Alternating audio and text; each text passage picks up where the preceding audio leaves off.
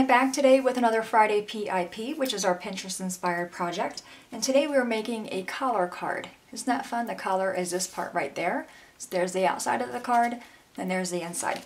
Pretty simple to do. The first thing you will need is a piece of cardstock. This is 8.5 by 5.5, and I scored it at 4 1/4 to make our card base. Then we need 2 pieces of white cardstock. They both measure 4 by 5 1/4. Piece of black, this is 2 1/4 by 2 1/4, and a piece of white that is 2 by 2. The first thing we're going to do is make our own background paper. I'm going to bring in a scratch piece here. The stamps that I'm using is from Made. It is called the Bee's Knees, one of my favorites. I'm using the honeycomb, the trail, the greeting, and also the bee himself. I'm going to bring in some yellow ink. This is Stampin' Up! Hello Honey. I'm going to grab the honeycomb, ink it up, stamp off, and then stamp on my paper. You want to, you can of course use a double-sided paper, but I like making my own. Yeah, so I'll do one more here, another one right there, turn it, and do one right there. Okay, so I'm done with the yellow. I can close that one up. I'm going to flip it over and do the white side or the other side. I'm using black ink this time, and I'm using the trail, which is right there from the bee. Ink that up. Now you're just going to kind of stamp it here and there and everywhere. Turn your stamp, turn your paper. You don't want to create a pattern.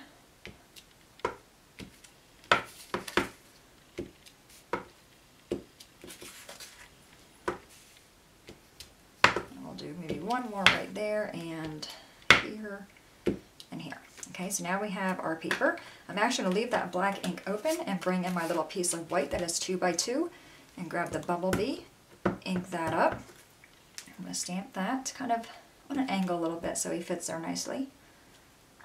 Just like that. I think I'm going to grab a little trail as well. And there we go. Alright, so we are done with the ink for now. Let's go and take this away. Now we want to create the color part, which is right here. I'm going to bring my trimmer over. Now this is 5 1/4 inches. Half of that is 2 5/8. I'm going to see if I can zoom you guys in, and I'm using the Cricut trimmer. Okay, so I'm going to bring you guys into the 2-inch mark here. Okay, so there's our 2-inch mark, there's our 3-inch mark. There are 16 lines going from the 2 to the 3. So if you were looking at 2 3/16, you would go to the 3rd line and then cut or score. Every other line is the 8th. So if you look here, we have the 2-inch mark. Every other, so we're going to skip that one, go to this one, that is 1/8. Skip that one, go to this one, is 2/8. Skip that one, go to that one, is 3. Skip 4, skip 5, skip 6, skip 7. Okay? So I'm going to bring my paper in, and I'm going to line it up at the 2 5/8 inch mark. So again, we're going to skip, we're going to go every other.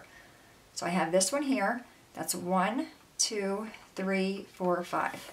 So I'm going to bring that in there like that. Okay? So now I have my 2 5/8 inch mark on my trimmer, and what I'm going to do is come down about 1 3/4 I'm thinking. So I'm going to hold this and just bring it down to about 1 3/4, and you have on your trimmer, I think all trimmers have that, the ruler on the side. Alright, so now we have, it looks like that. Okay? I'm going to bring that over, bring this back down so you guys can see it. And what I'm going to do is take my pencil and just put a little dot right there so I can see where they meet. See my little dot right there?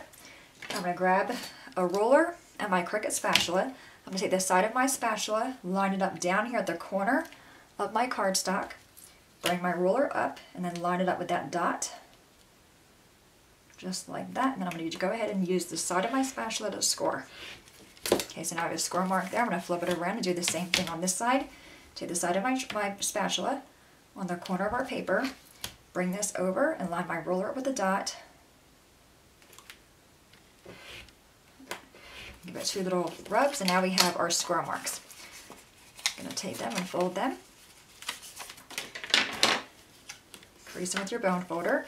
Now at this point, you determine what side you want to be the front of the card. Okay, I'm going to bring in our yellow background so you can see this better. So it can look like that, with more of the honeycomb showing and less of the trail. Or you can bring it around this way and have more of the trail showing and less the honeycomb. I'm going to go that side.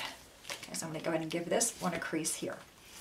All right, now when you're making your card, you want to lay this down, and now you're going to stamp your greeting right here. So I would just maybe practice with a piece of copy paper first before you cut your cardstock or your paper to make sure your greeting's going to fit there when this is opened. Okay, and the greeting I'm using is from the same stamp, Be Calm and Buzz On. I'm going to grab that, it's already on my block. I'm going to grab my black ink.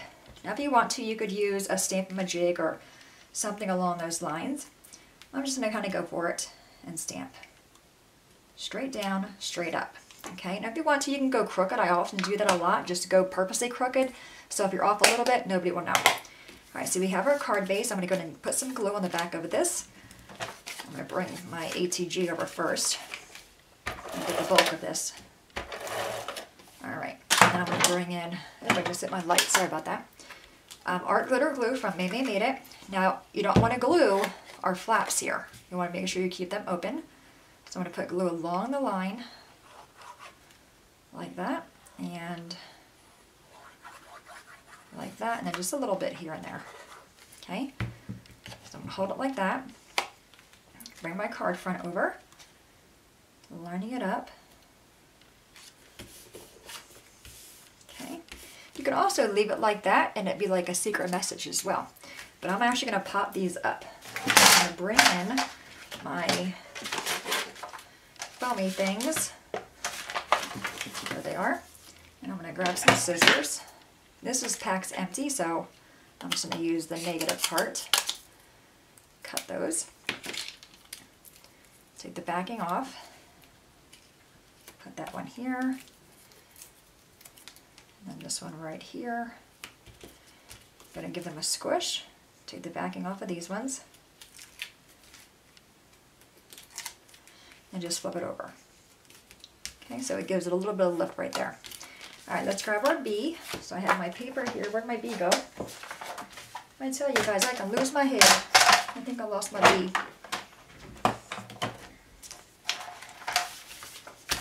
Hang on. I'm having a moment. Do you guys see it? You guys are probably thinking, yeah, Stace, it's right there in front of your nose. Usually that's where it is. Oh, okay, I can't find it. You know what? We're just going to cut it. All right, so another piece of cardstock here. This is 2 by 2. Oh, that little bee. He probably flew off. He says, you're not gluing me down. I'm going to fly and be free. All right, let's grab our black ink again and grab that bee. This time we're going to hold on to him. All right, stamp him down. Straight down, straight up. And I'm going to grab the trail along there. Take that and wipe that off my thing. All right, so we got the bee. We're going to hold on to him. He's not going anywhere this time. And we're going to flip him over. Put some glue on him so he can't get away. And then put him on our black piece here. Okay, I'm going to flip it over. All right, let's bring our card piece back over. Now I do want to pop him up. Now this part of the card is already popped up, so I want to pop up half of him. So I'm going to bring these over again. Cut a little strip. So we look at the bee, how he is. We want to put dimensionals or foam tape on this side of him. So I'm going to flip him over and put that right there. Take the backing off. And then just put a little bit of glue in the corners to help hold it down to the other piece we have there. Okay, just like that. And we're going to plop him down. So now he can no longer fly away. Super cute. Isn't that a fun card? All right, go ahead and give all that a squish. Now we're going to do our inside. So I'm going to grab the other piece of paper that we have, the 4 by 5 1/4, and we're going to stamp the same thing. We're going to grab that same yellow ink and that honeycomb. Ink that up. I'm going to stamp it off and just stamp it down here on the bottom. And if you're using a double-sided paper, just take one side and make a strip or something down there. Let's grab that little trail again. I'm just going to put maybe one here. I think that's fine. All right, we're done with that glue, so I can put my pin in that before I lose that. The bee will come by and pick it up, right? All right, put that in there. All right, flip it over. And card base. Open that up. And just going to lay that in there. Isn't that fun? Super cute. I love that. And there's the inside there, and then there's this one over here. Alright guys, there you have it. Today's Pinterest inspired project. Any questions at all, please let me know. As always, thanks so much for watching. Have a great day, and I will see you guys next time. Bye-bye.